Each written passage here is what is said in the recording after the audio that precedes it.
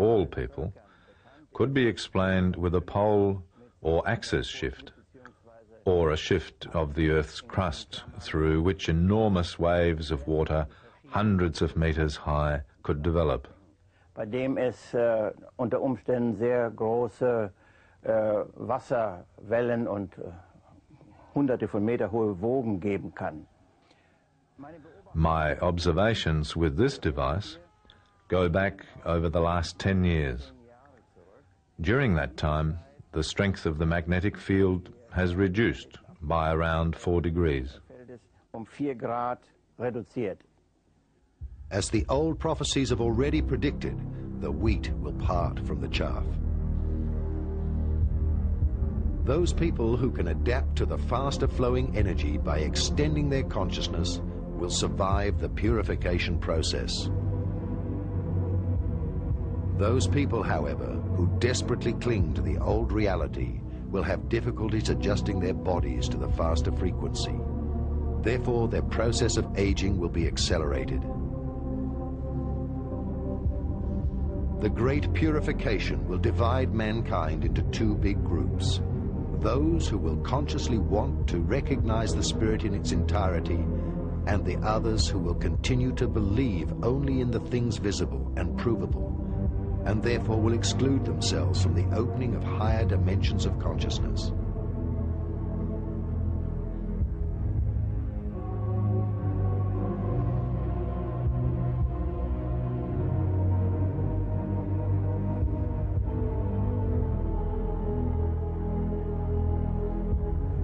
Many prophets, such as those mentioned in the Apocalypse of the Bible and by Nostradamus, have predicted that within the next stage of transition from the 3rd dimension of consciousness into the 4th and 5th dimensions, large disasters will occur. The Apostle John tells us in Revelation chapter 1 and verses 9, 10 and 11 that he was on the island of Patmos because of the word of God, because of his faithfulness as a disciple of Jesus, because of his faithfulness as a prophet. When John focused upon the return of Jesus Christ the second time, he focused upon what we find in other places in the Bible about how Jesus will come and why he will come and what will happen when Jesus Christ comes. John in Revelation chapter 1 and verse 7 made it very clear that when Jesus Christ returns, every person who is alive on planet Earth at that time will witness that coming. Every person will see him come.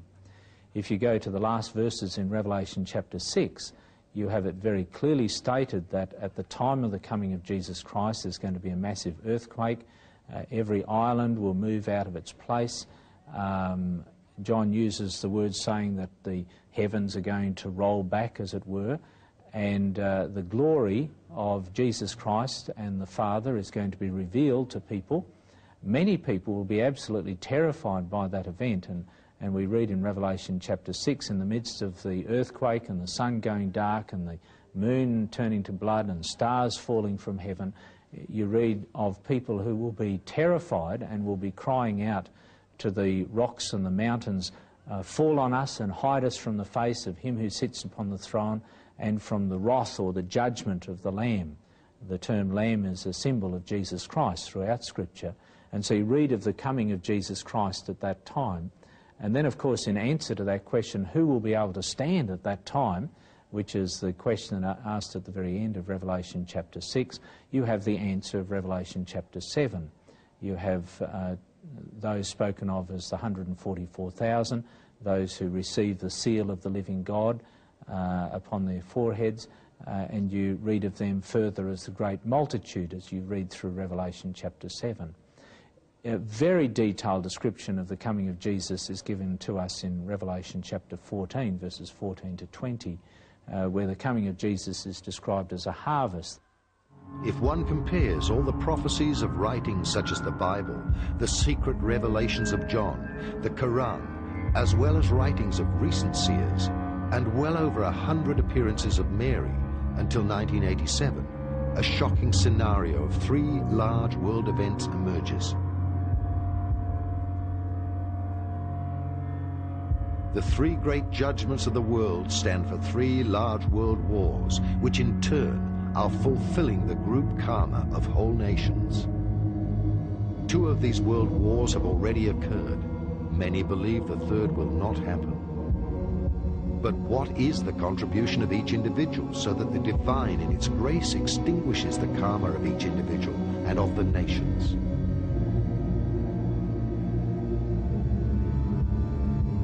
All seers and the messengers of our Mother of God speak of a third large war which will start in Europe. In particular, they mention troops with the strength of 3 armies invading from the east, and after political unrest, the bloody fall of a leader overnight.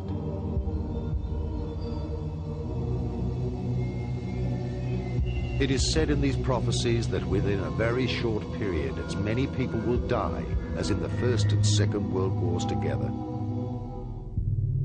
Europe's capital cities are predicted to burn during a limited atomic holocaust.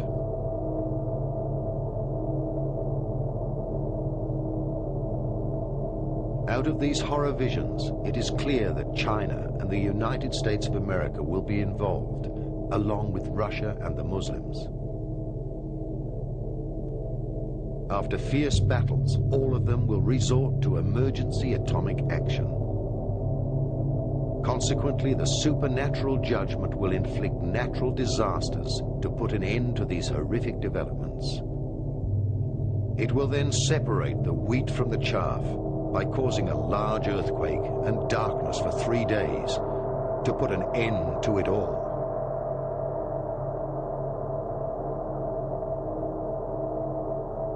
A worldwide internal fire will be felt and seen by everyone, and the fall of deadly dust has been predicted to accomplish the remaining cleanup of the karmic execution. There are prophecies in the book of Revelation about a big fire that will cleanse this earth. A very dramatic representation is given in Revelation 19 and 20, near the end of the apocalypse. In Revelation chapter 19, we read of the coming of Jesus, pictured as him riding on a white horse, a crown upon his head, and he's coming forth as King of Kings and Lord of Lords, and he comes to execute judgment against the beast and the false prophet. In other words, the two beast powers that are described in detail in Revelation chapter 13. The beast that comes up out of the sea is described as the beast, and the beast that comes up out of the earth in Revelation 13 verse 11 and following from there is described as the false prophet. And we find Jesus coming in Revelation 19 executing judgment upon the beast and the false prophet, and we read of them being thrown into a lake of fire at that time when he returns. And then at that time we read in Revelation chapter 20 that the dragon will be taken, thrown into a great abyss, and be held in that abyss for 1,000 years. And during that period of time, the dragon, described also as the devil, the deceiver, or Satan, will not be able to attack or deceive any person who is alive at that time. And then at the end of this 1,000 years, as you come through to the latter part of Revelation 20, you find that Jesus is pictured as returning to this earth, and he comes with his people, and a lake of fire comes and envelops the whole of the earth and purifies this earth.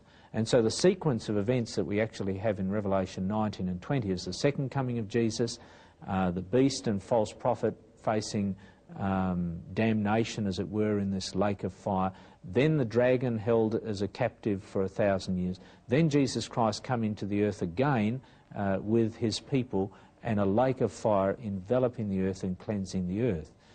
As a result of that, we find a new act of creation after this fire has enveloped the earth, where we read of a new heaven and a new earth. All this has been repeatedly predicted by the seers, and all the prophecies which have been made at different times are roughly similar. Conspicuously, all agree on one thing, that these events will start at a time when all believe that peace is at hand. Is the future preordained? Or have the seers seen God's master plan? Everything within the omniversum is subject to cosmic cycles. Creation delivers everything according to the principle of duality. As day follows night, a plan for the evolution of humanity's development exists. Likewise, in the plan of creation, there is a cosmic night and a cosmic day. The last cosmic night of creation lasted about 26,000 years. During this cosmic night, man was separated from his divine self. Since the 1980s, we have